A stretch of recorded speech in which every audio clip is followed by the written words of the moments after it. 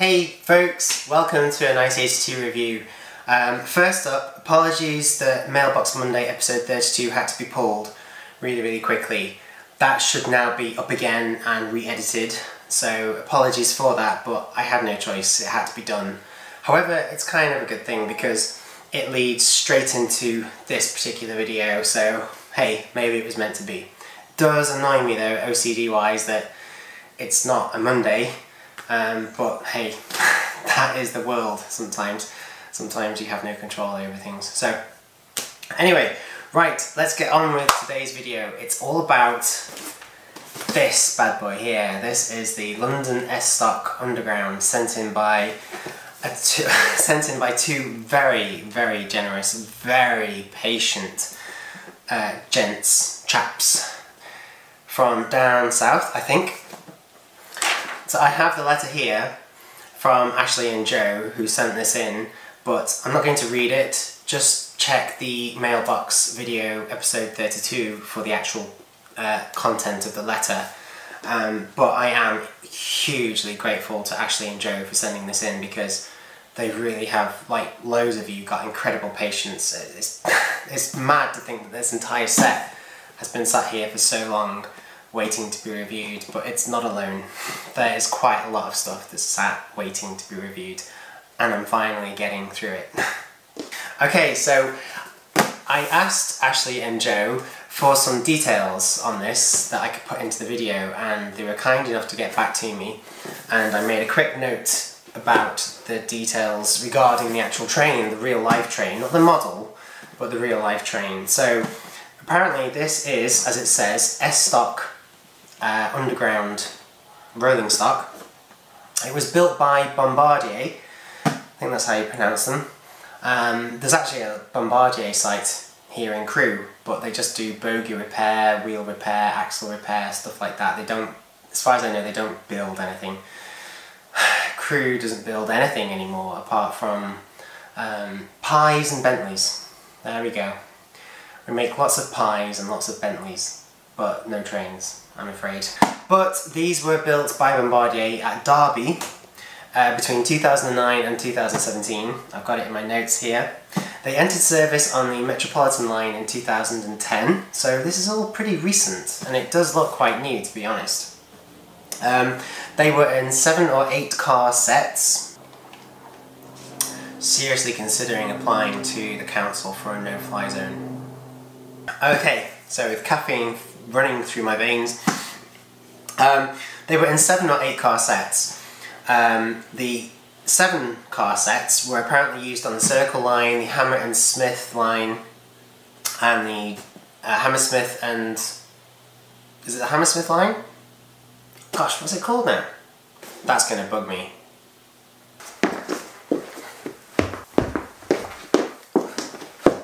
Okay, I'm back.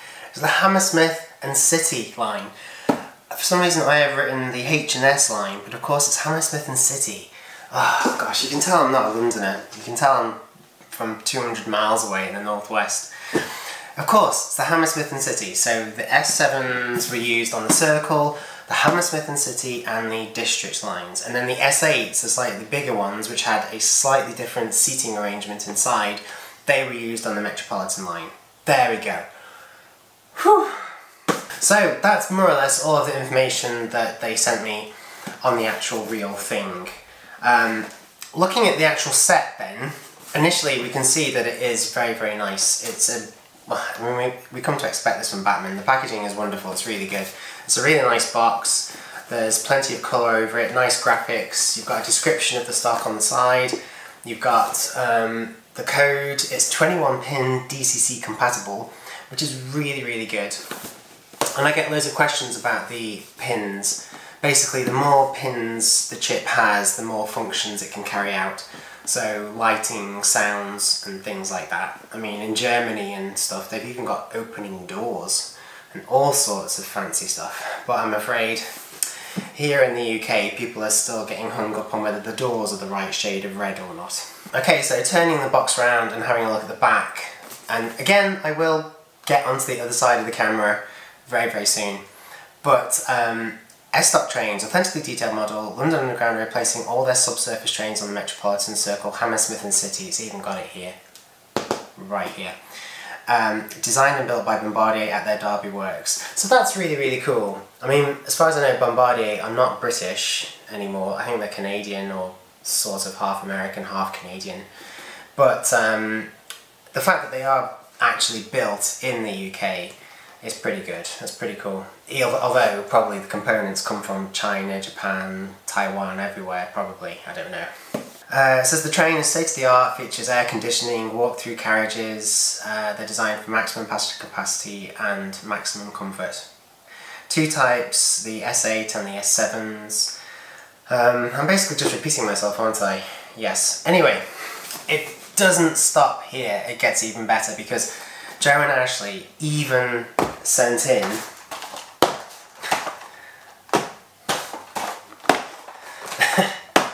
hello! So yeah, Joe and Ashley even sent in the extra cars to go with them to make up a full set. So with the 4 in there and then the 4 here, we've got an S8 set basically. Pretty sure these are just dummy cars, they're just empty, no motors. So the motors are going to be in here, that's what will make it move. If I can just reiterate how grateful I am that this has all been sent in, because I would find it really difficult to spend money on this because I'm just nowhere near London. I can't see myself ever making an underground layout or a layout that features underground trains. I just can't see that happening. So for it to be sent in for me to have a look at anyway and then return really is wonderful. I'm also looking forward to visiting their local club that they go to. It'll be nice to take a camera down to that and check it out. So once again, thank you very much Ashley and Joe for all of this. Okay, I'm back. Sorry, this is actually take 2. I like pretty much did the entire review, but with the microphone pointing the wrong way.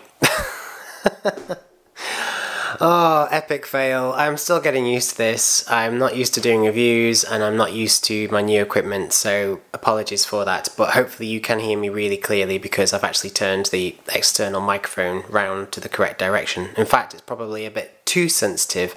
I have noticed some popping and I think I need to get a cover for it. I do have one, but it's like ridiculously over the top. It's for basically standing on the top of Everest.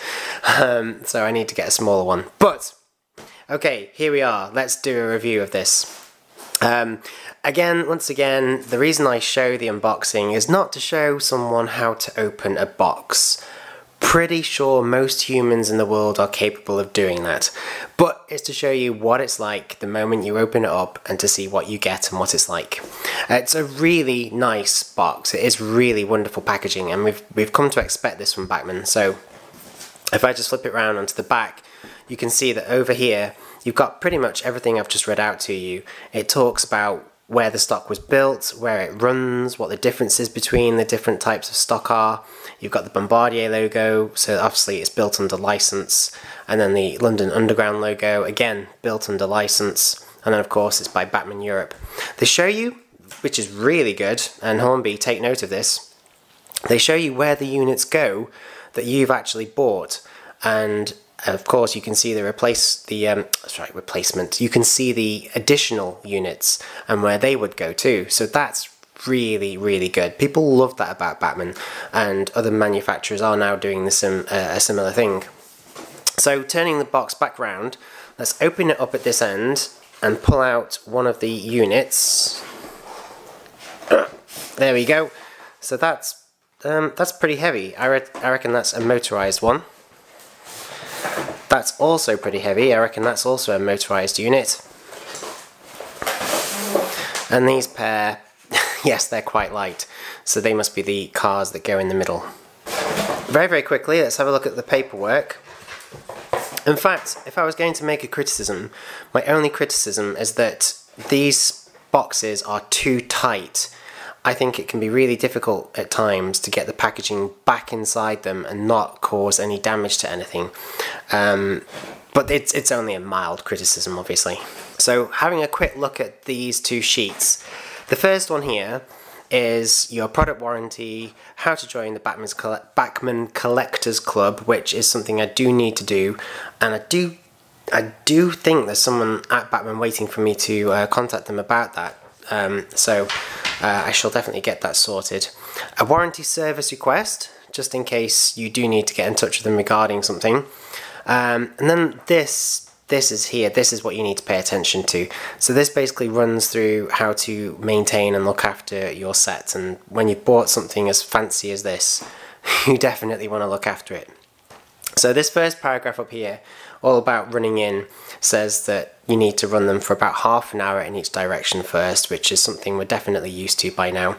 Then there's a cleaning and maintenance section. It says, please take care when removing your model from its packaging, as Bachmann models incorporate many small parts. Lift them carefully from the blister packaging, which is this technically. I call it the block of ice stuff. Do not pull the locomotive buffers, and do not pull on the valve gear, because you'll probably pull it off. And then as for cleaning and maintenance, it doesn't really mention it actually. It just says that it's going to need a bit of lubrication after roughly maybe 24 hours of use. Cleaning the wheels and the track every now and again, just to make sure that they get electrical contact. Definitely, this line here, try not to run it on carpet if you can help it, because they'll pick up fibres and the fibres get wrapped around the motor and stuff, and it just gets really messy. DCC decoder installation, some notes on that about how to do it and how it will run on DC, but you know, try not to mix the two ideally if you can. If you're going to run it in DC, I always say if you're going to run it DC, use a DC controller, and if you're going to run it DCC, use a DCC controller if you can. It's definitely better than mixing the two, trust me, it just is. A notice about curves, and then a notice about storage. It's pretty much common sense, to be honest. It's stuff that we've seen before, but it's nice to include it anyway. And then moving on to the second sheet, London Underground, S-Stock train. Again, we've got this typical exploded diagram here, but this is particularly interesting because Bachmann know that a lot of people that buy this are going to be pretty serious modelers, and so they're probably going to want to make the set look even more realistic. How can you make it look more realistic, you might ask? Well, one of the ways you can make it look even better is to take the roof off and put people inside. And it tells you how to do that, which is really, really cool. So from this exploded diagram here, you can see that actually there's the different kinds of seating in this unit. And it tells you how to take the top off, and then basically you can sit little passengers on those seats if you want to. You can even install lighting to make it look very, very realistic and very cool indeed. And with it being a 21-pin DCC chip, there are plenty of functions there to control all manner of things. So if you've got the skills and the knowledge or the money, well, maybe all three, yes, you really can go to town and make this look incredible. Okay, so opening it up, again, more exploded diagrams. There's a bit over here on the DCC decoder. You can see roughly where to fit it and how to fit it. Over to the left, there's a note about coupling the cars. It looks very, very similar to the Class 350 Desiro to me, and even the Blue Pullman, basically. So it looks like it's a similar mechanism, and there might even be a little tool that's included to help you uncouple them, should you want to when you need to. Again, a notice about running in, a notice about curves, a notice about fitting the decoders, and then an arrangement of the 4 cars in this train pack and where they go to, basically, which is really, really professional, really good. Final diagram on the back talks about all of the components and the parts should you need to replace them or reorder them or fix them yourself or whatever. Really, really good. It's what we come to expect from Bachmann. So yes, very, very happy with that. It does seem to be a bit of a crease at that. That's not me.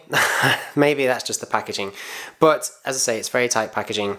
So moving on to one of these units then, let's take a look at this. It doesn't really matter which one we take a look at. They're both pretty much this, well, they're not the same, but they've both got a motor in. So let's put one out of shot. Carefully lay the box on the floor like this. Get with the ends of your nails just into the side of the packaging. Lift out this block of ice. Oh, it's cold. And that's it. There's nothing else in there. Sometimes if this was like a single unit, a single loco, maybe a castle class, you'd find all the instructions and stuff there. Maybe some accessories, although they usually tape them to inside here.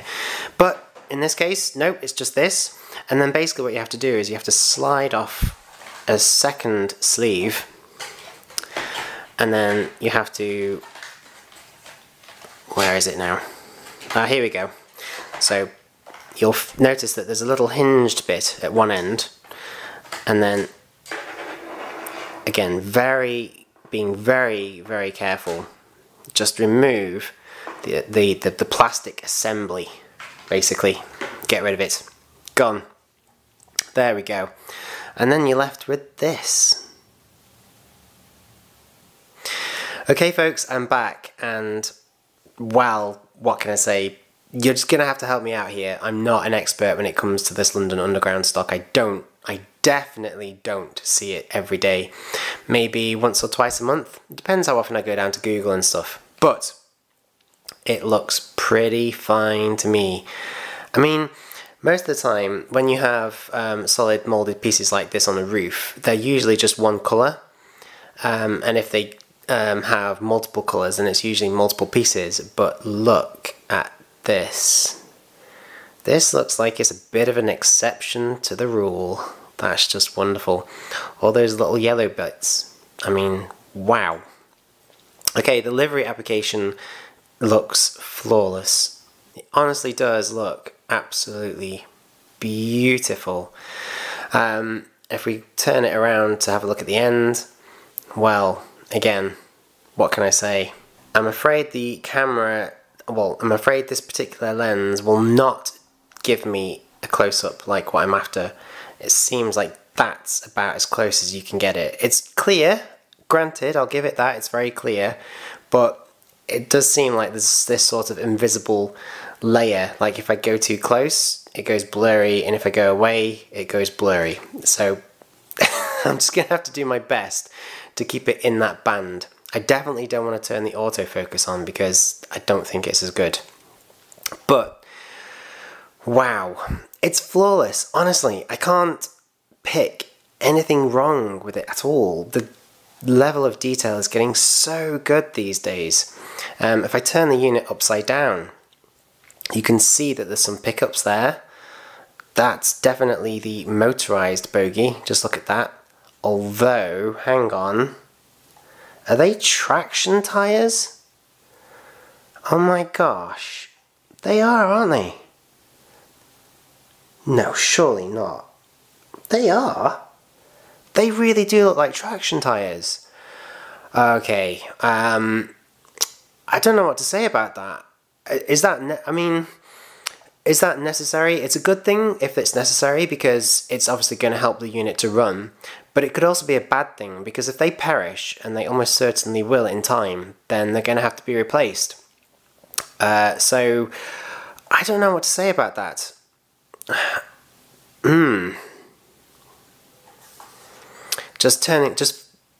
Just flipping the unit over, you can see that it's got number 4 written on the car underneath. We'll check one of the other cars to see if that says something different. Turning it round to the back of the unit, you can see here that's that coupler that was mentioned in the instructions. And as I say, it's almost identical to the one used for the Blue Pullman. So you can even see that there's tiny little metal contacts there.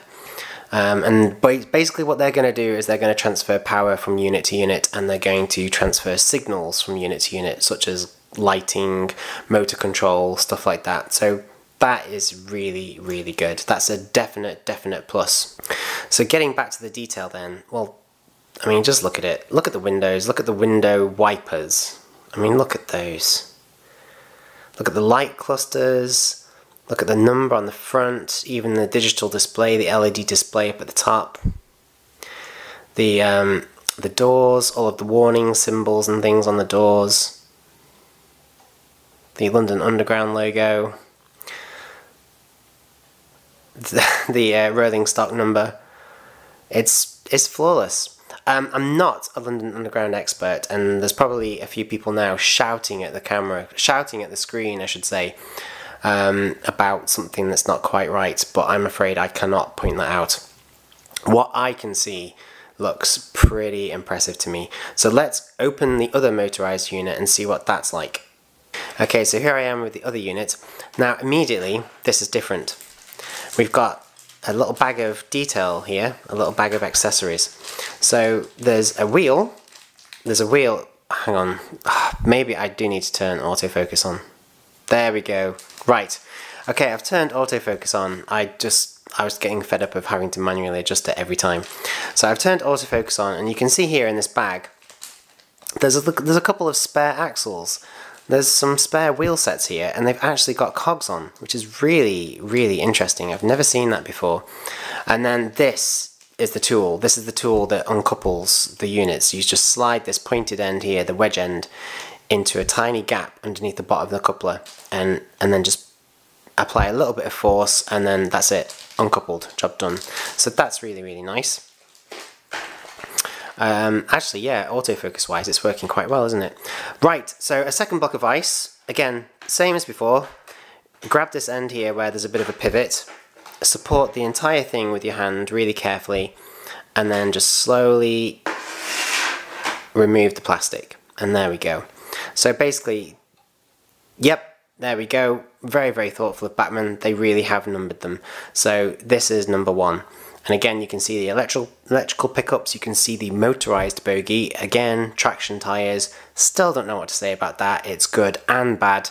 I'm sure everybody will have an opinion.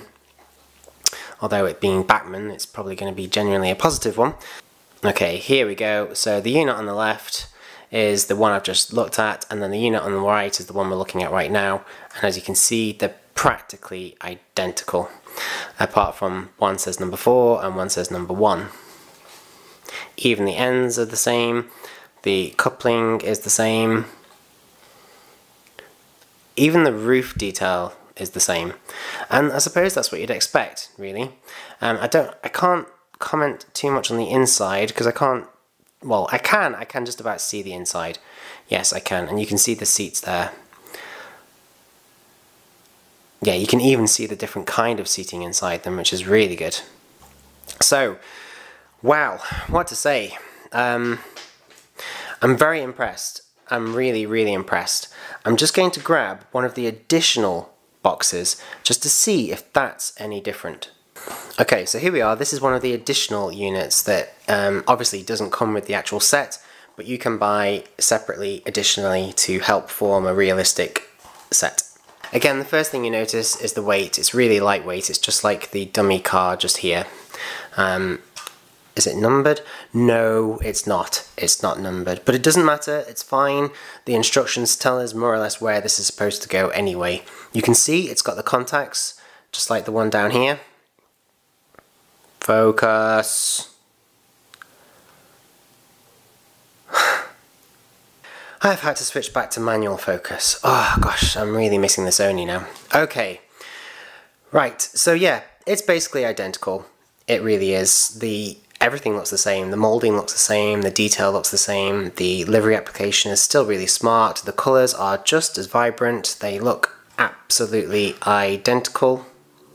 But I just wanted to satisfy a basic little bit of curiosity, and that was it. But it is the same. It's all good to go, and it looks wonderful. So the next step then, well, actually, the next step is to go and have some dinner. So I'm going to go and sort some food out. But basically tomorrow, I'm going to be running all of this, and we'll see how well it runs. Okay, hey folks, welcome back. It's just seconds for you, but it's been actually like a day or two for me because I've been working on other projects and things. But I'm back, I'm here, I'm ready to run these babies in, well, to get them going around the loop and see what they perform like. So I'm actually going to follow this guide here, which we had a look at a moment ago. You can see that it tells you exactly where each unit is supposed to go, and then where the additional units are to go as well. So that's absolutely perfect, basically.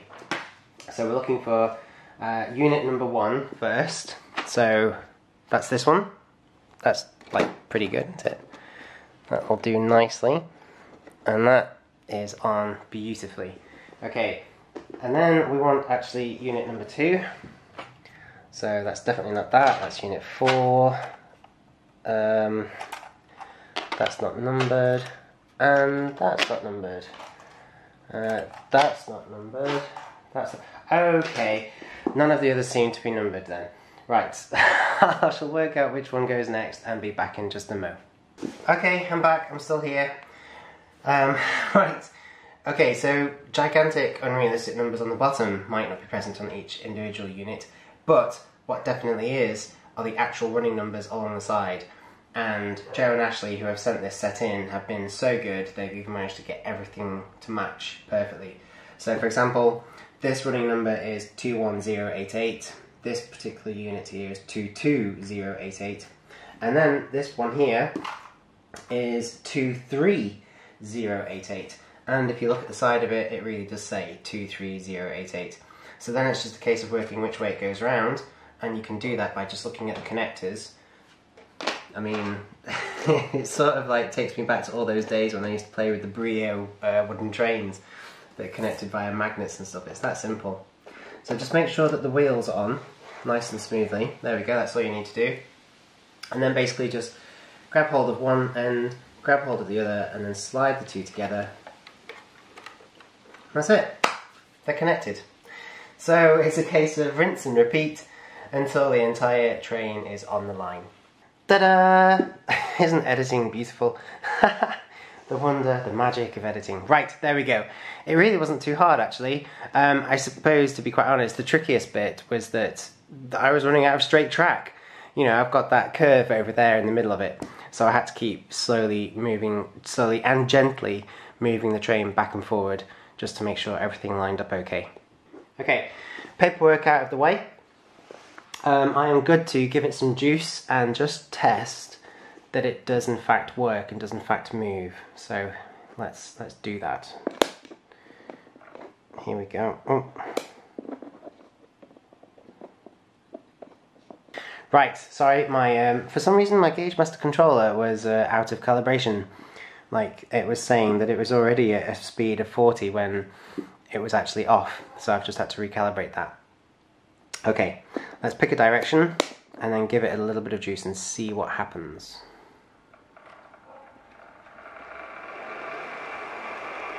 Oh, nice.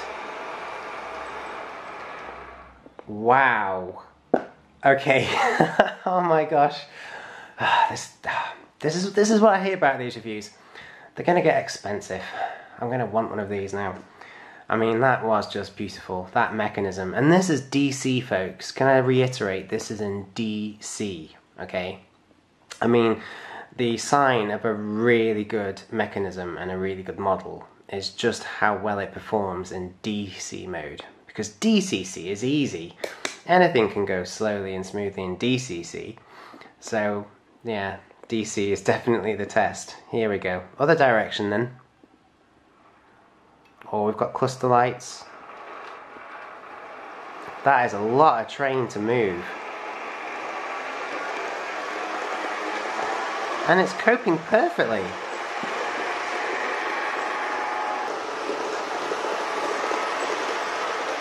And there she goes, folks. Running beautifully. Just look at this.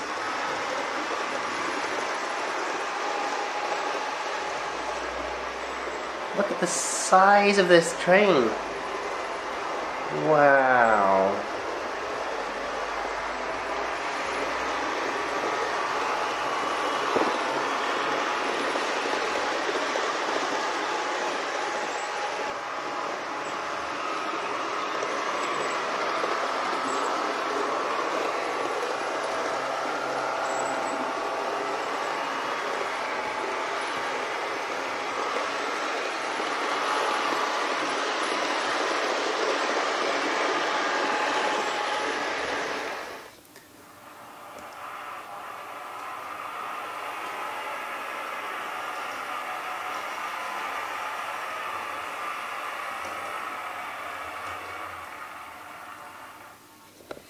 Okay, hey folks, once again, as is usual now, I have crept down into the middle of the night just to get some nighttime footage whilst it's really dark outside, and I can show you just how clearly the lights illuminate in this particular unit. I mean, just watch this.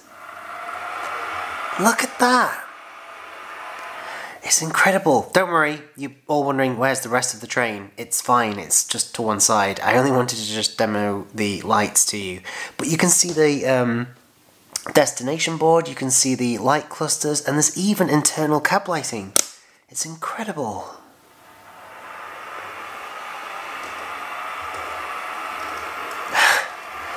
Wow. Okay, so I'm going to give it a little bit more juice. It should be fine.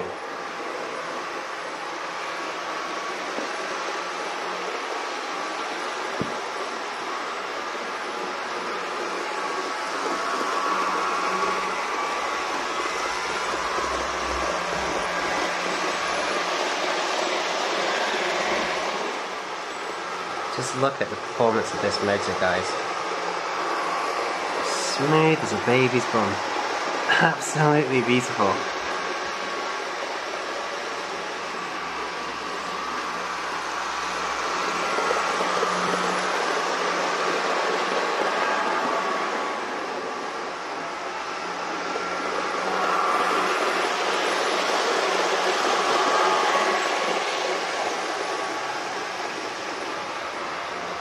Okay, so slowing it down then, bringing it into the station.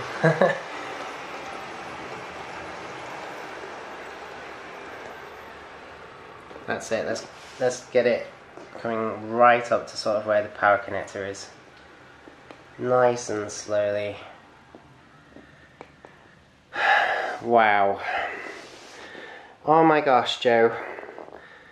And Ashley as well. I mean, obviously, I mean, wow. It's beautiful. It's absolutely beautiful. And it's got me genuinely worried. I mean, the quality is so good. And the performance is so good. The detail is so nice. The livery is so splendid. The instructions are so helpful. And I've got to send it back. Oh dear. I'm going to have to start thinking of layout plans that involve a London Underground train now.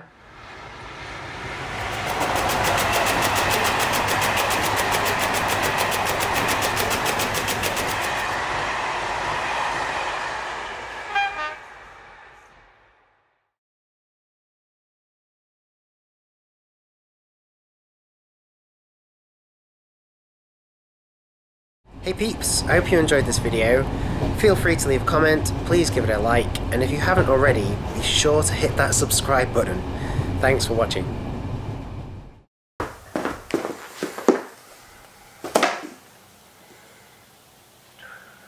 Okay, ready.